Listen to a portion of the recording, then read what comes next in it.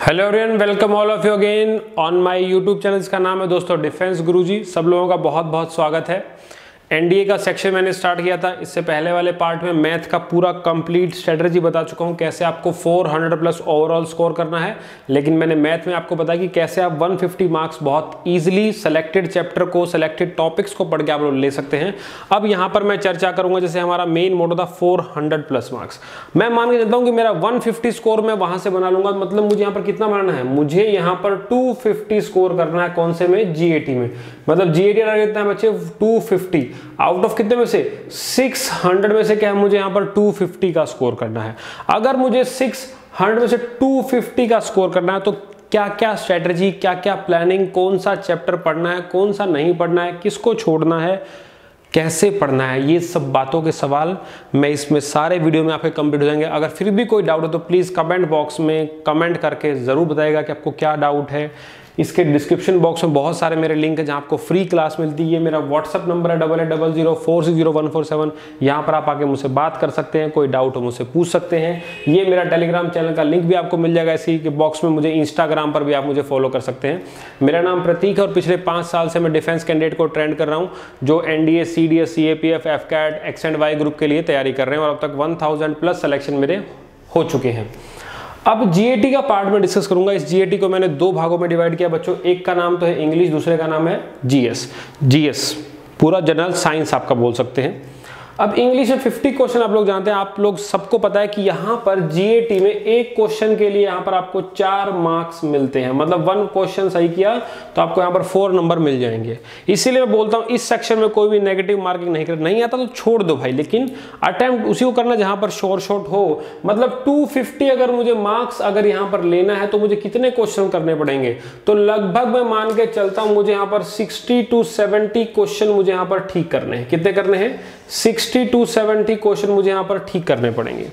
अगर मैंने 70 क्वेश्चन ठीक कर दिए आउट ऑफ कितना, 50 क्वेश्चन यहाँ से और 100 क्वेश्चन यहाँ से, मतलब 150 में से, मतलब मुझे आधे क्वेश्चनों में से 150 में से भाई मुझे सिर्फ यहाँ पर कितना अटेम्प्ट करना है? आउट ऑफ 150 मुझे सिर्फ 70 क्वेश्चन ही अटेम्प्ट करने, बस मेरा टारगेट है। मतलब लगभग मान के चलो आधे से भी कम है। तो मतलब पेपर तो टफ नहीं है बच्चों, ध्यान रखना। लेकिन सबसे बड़ी समस्या क्या है कि इतने सारे बच्चे अपीयर होते हैं हर बार, लेकिन लगभग 7000 लोग, 6500 लोग ही एनडीए क्यों निकाल पाते हैं?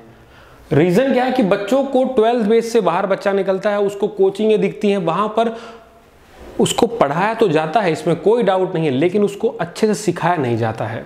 मतलब बच्चे की पेपर क्रैक कैसे करना है।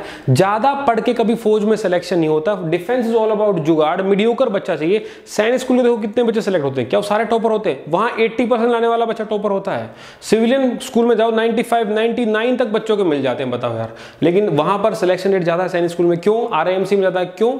Because they are well train, they are like जुगाड़ यार। एसएसबी भी क्या है? एक जुगाड़ है। डंडा, फट्टा, बल्ली, साइकोलॉजिकल टेस्ट, पिक्चर देख के स्टोरी लिखनी है। लेकिन मैं समझाऊंगा कि पिक्चर देखकर भी आपको स्टोरी यहाँ पर कैसे लिखनी है, वो सारा सीरीज आपको मिलेगा। लेकिन पहले जीएटी। इंग्लिश में 50 क्वेश्चन बच्चे 2 भागों में डिवाइड किया, 30 और 20। 30 वोकैब बेस, 20 ग्रामर बेस। अगर वोकैब स्ट्रॉन्ग करना है मेरे साथ रह के और 1.5 महीने में आपको एग्जाम क्रैक करना है तो डेली 4 से 5 बजे मेरी स्पेशल क्लास होती है। मेरी प्रोफाइल का लिंक मिलेगा, वहां जाके मुझसे पूछ लेना। अदरवाइज मेरे टेलीग्राम चैनल में तुम ऐड हो जाओगे, वहां तुमको सारे के सारे वीडियोस में प्रोवाइड करने वाला हूं कि तुमको कोई रोकने वाला नहीं है। ध्यान रखना, nobody will stop you to get recommended। ध्यान रखना, not even qualify written exam but also you have to qualify the main exam, that is your written exam plus SSB, and I will definitely upload lot of video regarding medical issues जो बच्चों के साथ रहते हैं। मैं खुद मेरा medical आपको बताऊंगा कि क्यों रिजेक्ट हुआ, क्या रीजन थी, क्या नहीं था, क्या करना चाहिए, क्या नहीं करना चाहिए। डेली आपको मेरे पढ़ाए हुए बच्चों के रिकमेंड कैंडिडेट्स के सबके आपको वीडियो मिलेंगे, वो आपको सारा एक्सप्लेन करेंगे कैसे मैंने एग्जाम को क्रैक किया। I will let you know each and everything. ध्यान रखना।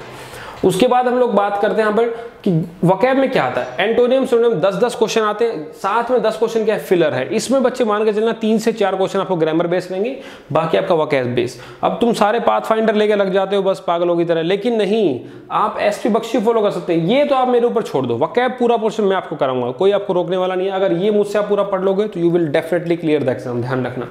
साथ में बात करता हूं मैं इसकी ग्रामर की। अब ग्रामर में 10-10 क्वेश्चन आते हैं, 10 एरर से, 10 सेंटेंस इंप्रूवमेंट से, मतलब 20 क्वेश्चन ग्रामर से, मतलब 80 मार्क्स की ग्रामर होगी आपकी। ठीक है। अब 80 मार्क्स में चैप्टर 4 प्रिपेयर करो, बस नाउन पढ़ो, टेंस पढ़ो, प्रीपोजिशन पढ़ो और कंडीशन सेंटेंस, मतलब जो फिक्स होते हैं। आप यकीन नहीं मानेंगे बहुत सारे क्वेश्चन आपके रिपीट होते हैं।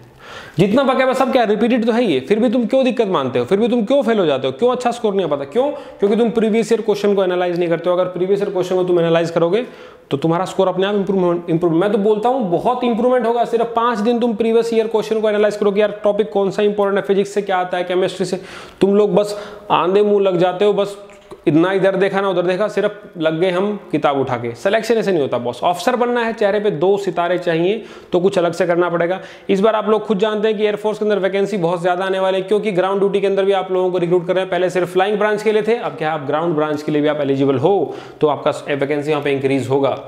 तो ये ग्रामर का और वकैब का पोर्शन है, ध्यान रखना। मैं तो मानता हूं कि आपका बहुत अच्छा यहाँ पर टारगेट हो सकता है, अगर आप ढंग से काम करें तो बहुत इजीली क्या आप यहाँ पर मान के चलना कि मैं 30 क्वेश्चन अटेम्प्ट करूंगा, 120 मार्क्स आप इंग्लिश में से ले लो। 150 अगर मेरे मैथ से आ रहे हैं और मैं 30 क्वेश्चन इंग्लिश में सही कर रहा हूं तो मेरे 270 मार्क्स हो गए, मतलब मुझे 90 मार्क्स और चाहिए। बस 360 बनाने के लिए मुझे यहाँ पर 90 मार्क्स और चाहिए। क्या टफ है लेना? 100 क्वेश्चन में से भाई 90 लेने हैं, मतलब क्या? मुझे तो इसका मतलब बहुत कम क्वेश्चन बनाने, लेकिन मैं तो बोल रहा हूं तुम 70 क्वेश्चन बना सकते हो। 400 प्लस लेना कोई टफ जॉब नहीं है। टाइम बेस अगर पढ़ोगे, काम की चीज पढ़ोगे तो मैं तुमको दिलाऊंगा ये नंबर, ध्यान रखना। फिजिक्स में 20 से 25 क्वेश्चन, काइनेटिक्स से, ग्रेविटेशन से, वर्क पावर एनर्जी से, सबसे क्वेश्चन आता है। बेसिक पढ़ो ना भाई तुम, उसमें ऐसा मुझे ऐसा एनडीए में कौन सा क्वेश्चन ऐसा दिखा है जो बहुत पहाड़ हो तो छोड़ दो, लेकिन किसी भी एग्जाम में 40 से 50% क्वेश्चन ऐसे आते हैं जो बहुत सिंपल होते हैं, उसको बना सकते हो अगर आपका बेसिक थोड़ा बहुत क्लियर है तो। फिक्स ऑप्टिक्स से क्वेश्चन आता है, वर्क पावर एनर्जी से, न्यूटन लॉ से क्वेश्चन आते हैं। कहाँ दिक्कत है यार? हर बार जरूरी कि सारा फिजिक्स पढ़ना है, हमें यहाँ पर कोई एस्ट्रोलॉजिस्ट तो बनना नहीं है भाई, ठीक है ना? और ना ही हमको कोई ऐसा पीएचडी होल्डर बनना है इसके अंदर कि हमें सारा ही ब्रह्मांड के बारे में जानना है, मंगल ग्रह, बुध ग्रह, ये नहीं जानना है बॉस, ठीक है? अपने को पास होना है बच्चे, ध्यान रखना।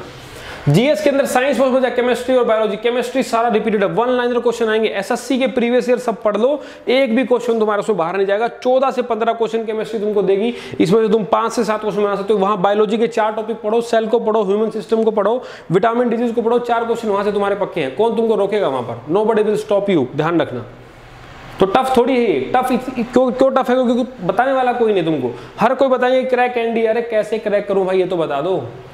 वही मेरा एक्सपीरियंस मैं शेयर कर रहा हूं बच्चे। मैं जो आउट हुआ just because of merit out, just because of मेरे स्कोर कम थे, अदरवाइज दिक्कत थी नहीं यार कोई, just because of less marks in written exam. SSB से अनप्रेडिक्टेबल गेम, पास हो जाओ बस इतना काफी है। वहां पर मैं तुमको समझाऊंगा कैसे बच्चे रिकमेंड होते हैं, I will let you know, ध्यान रखना।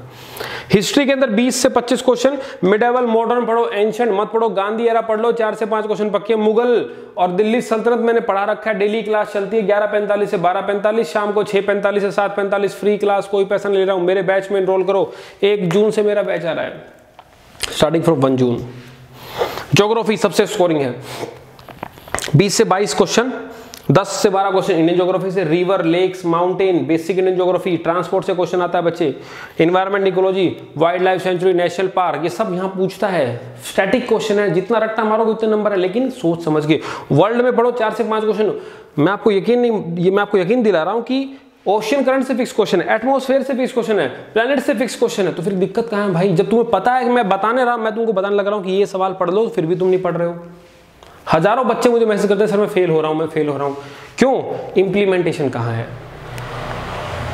कंटेंट कहां से पढ़ोगे? नेक्स्ट बात करता हूं पॉलिटी की।